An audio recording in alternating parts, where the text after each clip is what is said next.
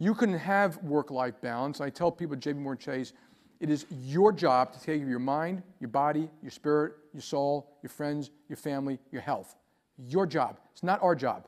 So I think there's a little bit of misunderstanding that some of the companies, now we should do everything we can to help you. I tell people we give you medical, shrinks, Pilates, massages.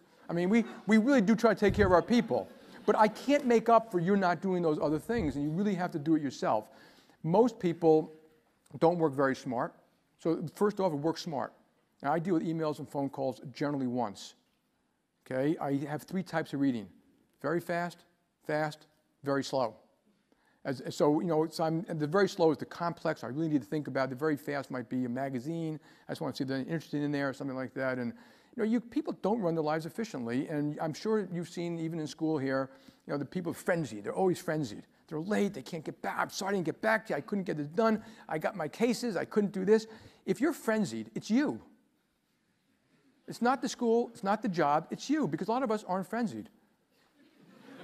I'm never late, almost never late. I'm not frenzied. I have a nice follow-up list. I know exactly what people are doing. I schedule time, for myself for exercise and for, making my phone calls. And if I didn't do it this morning, I would feel harried if I wasn't all caught up, So work really smart. Learn how to work smart. And then in parts of your life, I think it's really difficult when you have children.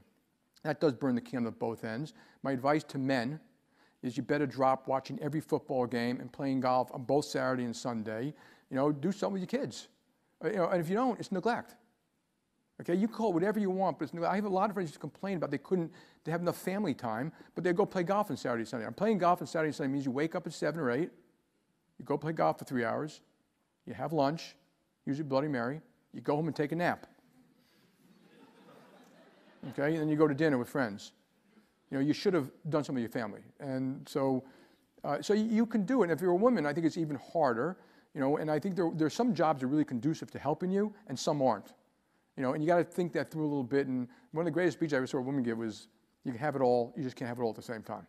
And just be a little thoughtful how you manage your life. And that could be a man who's got to stay home to take care of kids or sick parents or something like that. And so it's a long race, and you can pretty much do it all. But you got to make sure you save time for yourself to do those things.